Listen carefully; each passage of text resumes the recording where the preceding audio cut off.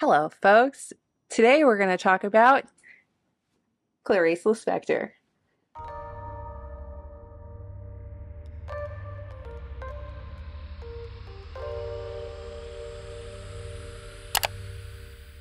Hello, book friends. It's Alyssa. Welcome back to the channel. Hello if you are new.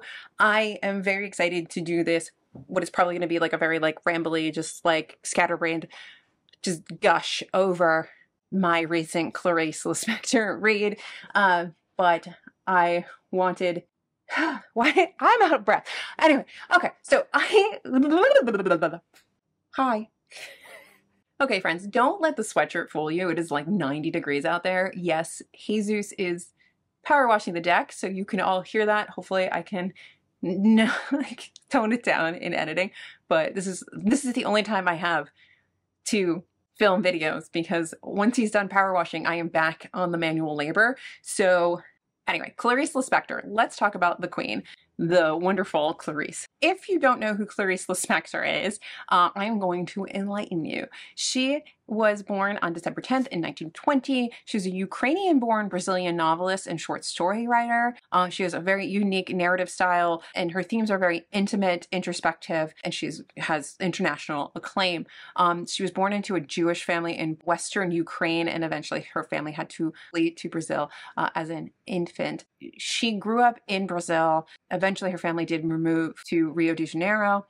When she was in her teens, she went to law school. She ultimately married a diplomat, and she became probably one of Brazil's most well-known authors, or at least female authors. And she is absolutely phenomenal. I read her complete stories a while back, and I finally found myself a copy of it. It is not ideal because it is, a discard from a library, but it is in decent condition. And I found this through Eric Carl Anderson. Actually, he was talking about this particular edition of her short stories, and I was like, oh, that sounds interesting. I'm going to get them. And I actually got the entire audiobook because that was the easiest way for me to get a copy of this. And I listened to all of them, and it's phenomenal. This collection is actually phenomenal, just in case you wanted to get a collection of her short stories. I like how this is set up. It is set up it's set up chronologically. So you don't just get to see the progression of her as an author, but you get to sort of see the progression of her as a human being. As she gets a lot older, there's stories that talk a lot more sort of about being a frustrated author, being a frustrated person. I found this just I don't often call books life-changing. I think that if I had to make a book life-changing, this would be life-changing in the sense that I can recall a shift in my reading and the things that I liked when I read this collection. This opened up this world of writing and that I hadn't really read before, and got me really interested in her as an author. And it just really sparked a love that I didn't know I would have, obviously. So I don't know what I'm saying. I just really am gushing because I love Clarice Lispector. So I highly recommend this. But anyway, I then made for TBR Lowdown, when we were picking our books for our year-long sort of reading, we read a few books, 6 books every year as a group, and then talk about them on the podcast. I made Naomi put Near to the Wild Heart on that list so that I could start reading Clarice's novels and not get distracted by anything else, to be like, you must read her work. So we did just recently read this. We have not done our discussion yet because I did have COVID. So this is just going to be my general thoughts in sort of a gushing dump of me loving Near to the Wild Heart. I also feel like I can't talk about this on my own. And if I am going to, this is going to be a 2-hour-long epic review breakdown, going page by page and talking about all of the things that I've tabbed in this story. And I don't know if anybody wants to watch that, and I don't know if I want to edit that. So this is really just going to be some high-level thoughts to try to get you inspired, Jones, to pick up Clarice Lispector if you haven't already. But before that, I would love you guys to pick my next Lispector. I have A Breath of Life and Agua Via here already. And I do like these additions. When you put them together, you do make her whole face. I only have 3/4 of her person, but one day I will get to the 4th one. But yeah, I am trying to figure out where to go next with the ones that I already own. So if you are a lover of Clarice Lispector, could you tell me which is the next one that I should read for my collection? And these are the translations. Near to the Wild Heart is by Alyssa and Tricken. I know that there's a couple different translators, and this is a new translation by Stefan Tobler for Agua Viva. And then A Breath of Life is translated by Johnny Lorenz.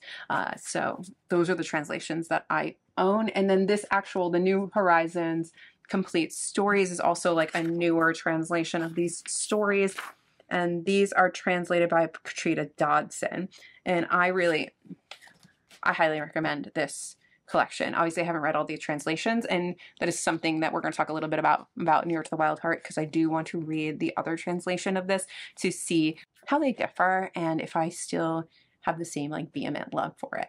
I will say that Near to the Wild Heart is the kind of book that I would probably sell my soul to read again for the first time. I would also say that I don't think Clarice Lispector is necessarily the kind of author you want to read passively in any way. You want to have your brain on, because she is just, her writing is brilliant. There's so many layers.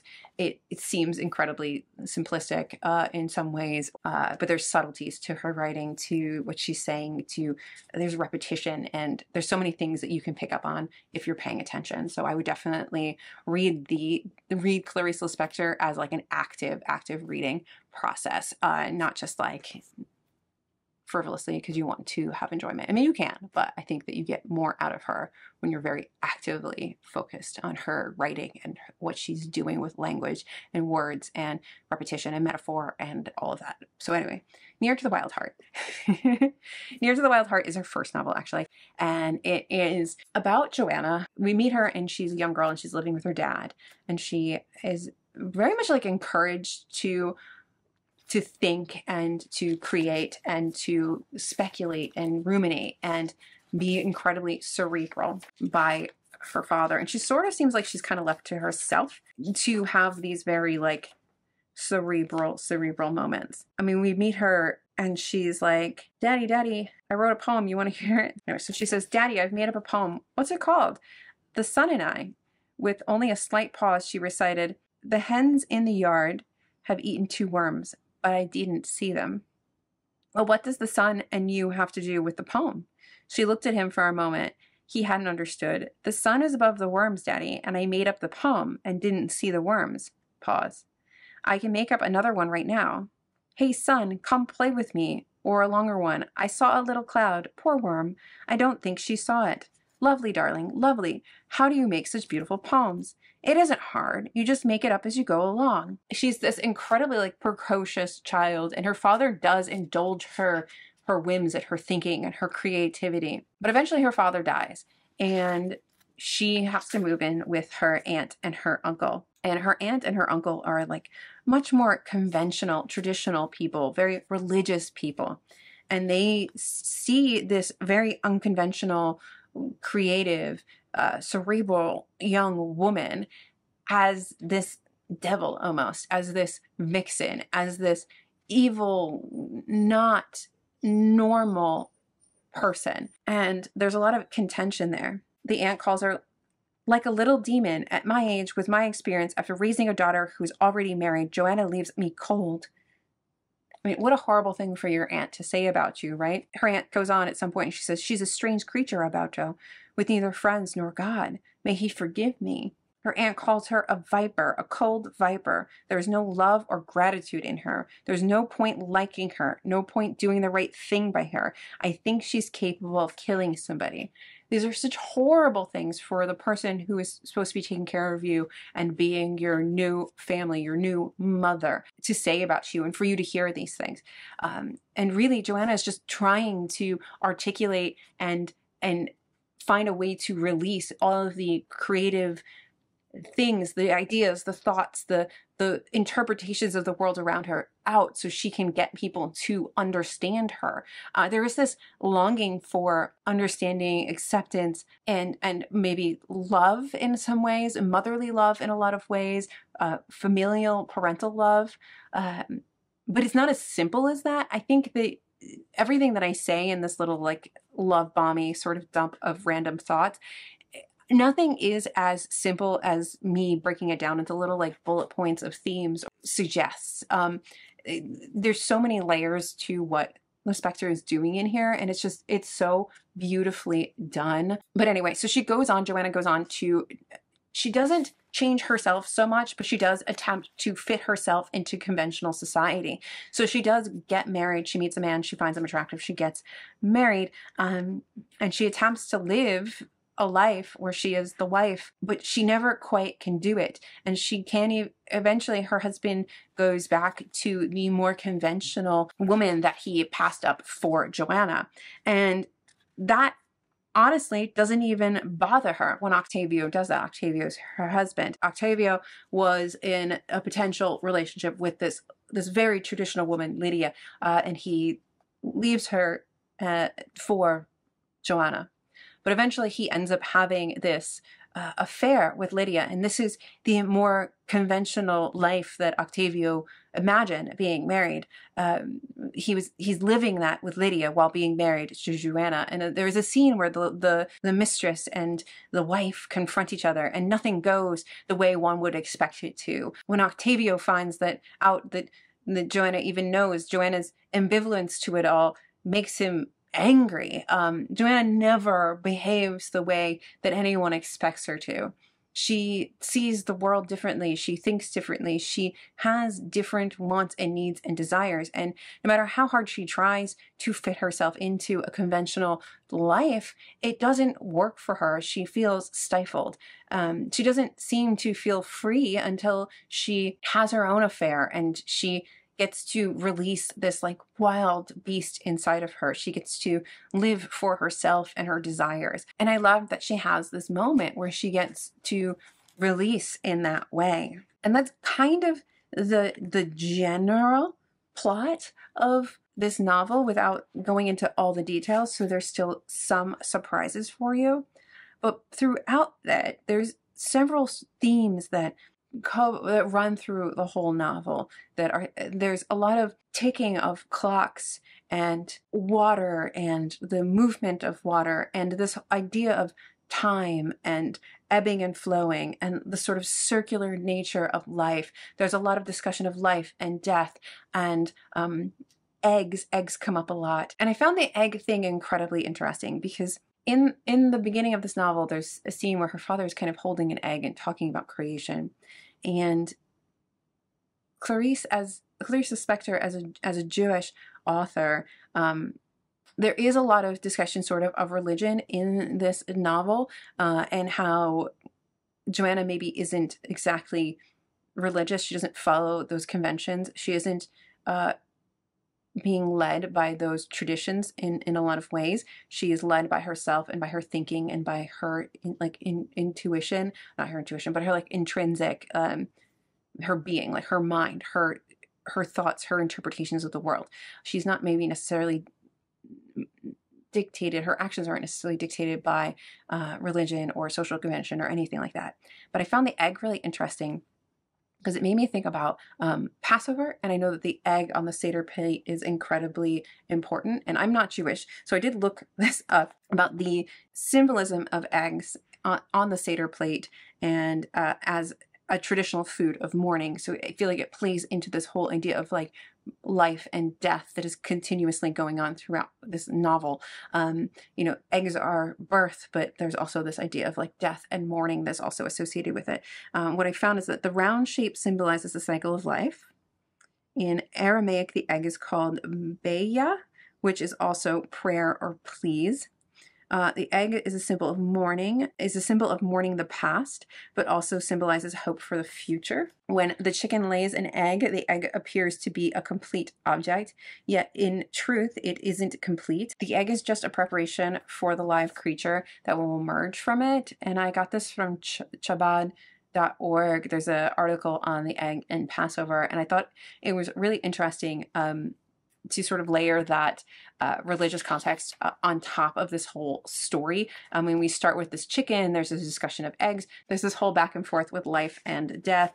There's all these scenes where she sort of goes to the ocean or she hears water, and there's this almost like purifying moment that comes when she has these moments with the ocean, standing at the ocean and sort of being washed clean, or having these big sort of transcendental moments when she is at the ocean. She's a woman struggling to find her voice and to have a place in a world where she doesn't have a place to exist. I love watching this struggle, and I relate so much to this idea of having like big ideas and big things inside of you, and trying so hard to find a way to articulate them and to relate to others and to relate your ideas, or to express your ideas in a way that is relatable to others, so that people can understand you and not see you as something else. I mean, she's so misunderstood throughout this entire novel. And we get to this end where she's having this big moment that is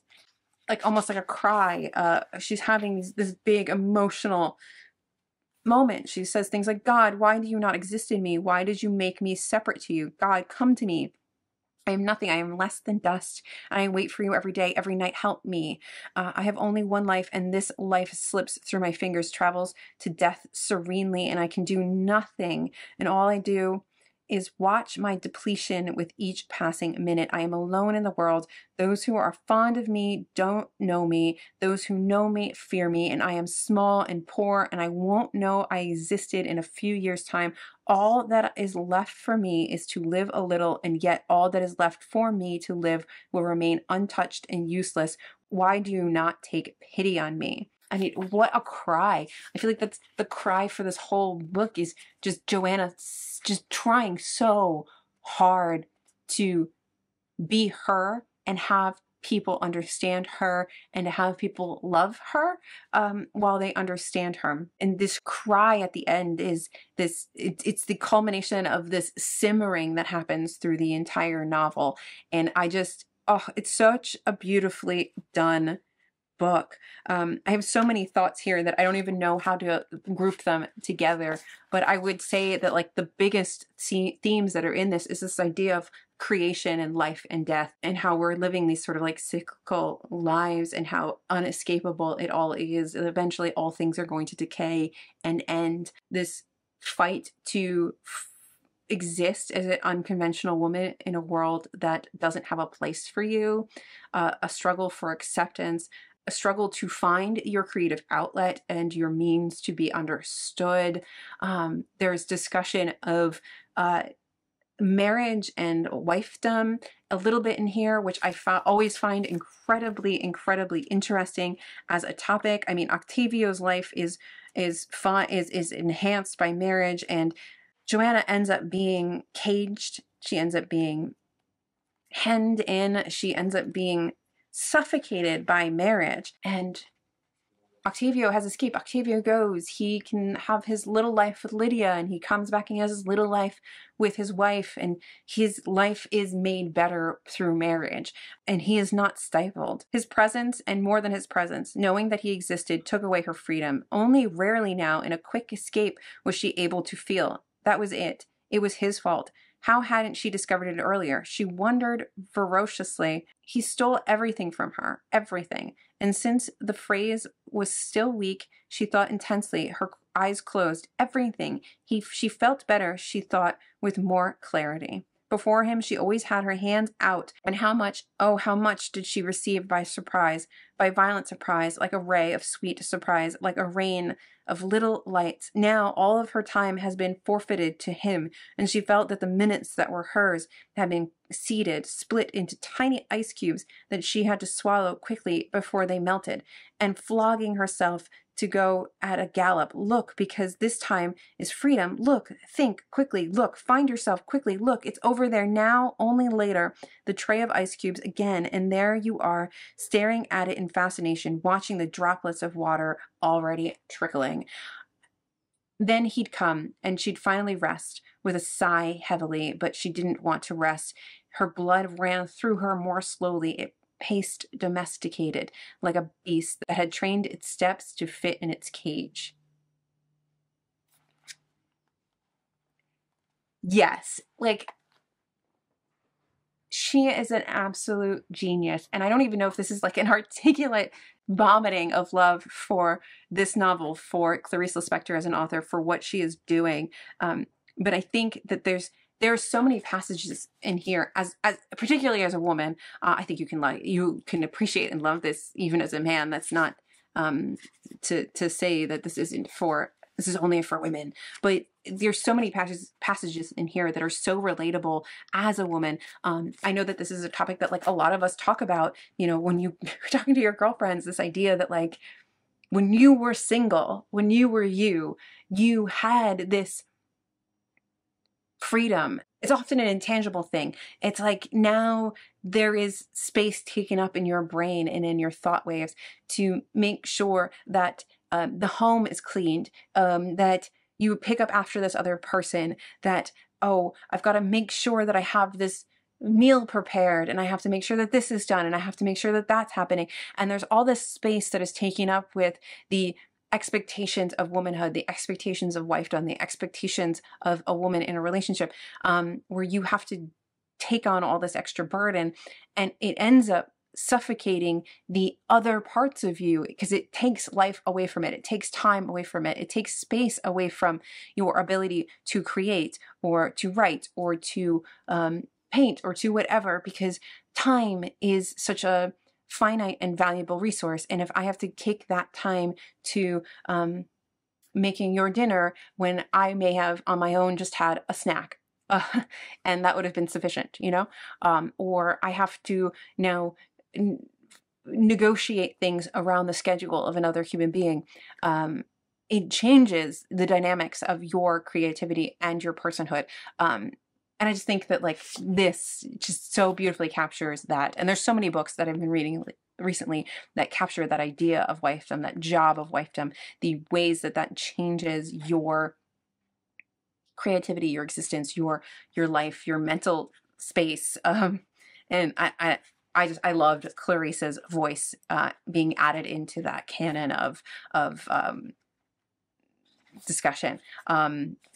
That voice being added to the discussion. It is a beautiful, beautiful book. I just need you all to read it. I don't know what else to say, because I really feel like to truly do this book justice, you have to go through chapter by chapter, line by line, page by page, and really break down what is happening in this. Before we end here talking about this, I'm going to read the little beginning here, because I like the onomatopoeia of like this, the sounds of her writing as well. It's very rhythmic in places, and it opens like that and it kind of ends like that with this ticking of clocks, which is also very similar to Mrs. Dalloway, which I was reading around the same time, where you have the clocks ticking throughout this day and you can follow time, and time is a very heavy presence in both novels actually. But anyway, and this actually reminded me of another Brazilian author and the pluck, pluck, pluck of the typewriter. And I feel like that may have been a nod to Clarice Lispector. But anyway, so this starts with her father's typewriter went clack, clack, clack, clack, clack. The clock awoke in a dustless tindinel. The silence dragged out. Zzz. What does the wardrobe say? Close, close, close. No, no. Amidst the clock, the typewriter, and the silence, there was an ear listening, large, pink, and dead. The three sounds were connected by the daylight, and the squeaking of the three little leaves rubbing against one another, radiant. Like she opens with just this cacophony of sound and silence, and I love it. I absolutely love it. And yeah, so I need you all to read this. I need you to tell me which of these two I am reading next, A Breath of Life and Agua Viva. I think that I've prattled on entirely too long with basically no cohesive thought about Near to the Wild Heart, but I hope that it gives you some idea of what you're getting yourself into and maybe has inspired you to pick it up. And when I do finally do that discussion with Naomi, I will also link that down below, because I think there will be a lot of really interesting discussions that come from that.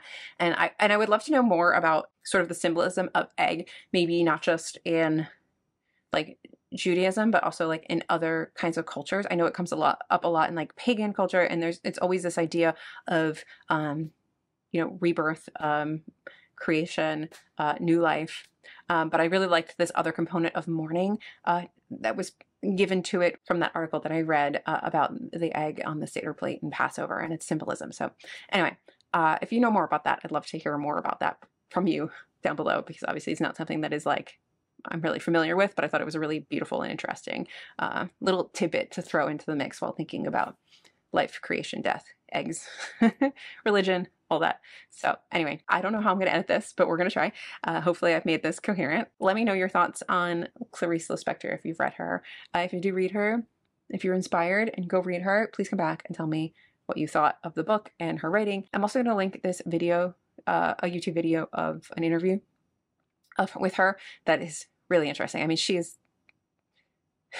I love her so much. She is a badass. I wish I had been alive and I could have met her, but she died in 1977. So that was never going to happen. But anyway, thank you guys for watching. Like and subscribe, and I will see you in my next video, whatever it may be, because it's my channel and I can do whatever I want. Bye. So just sit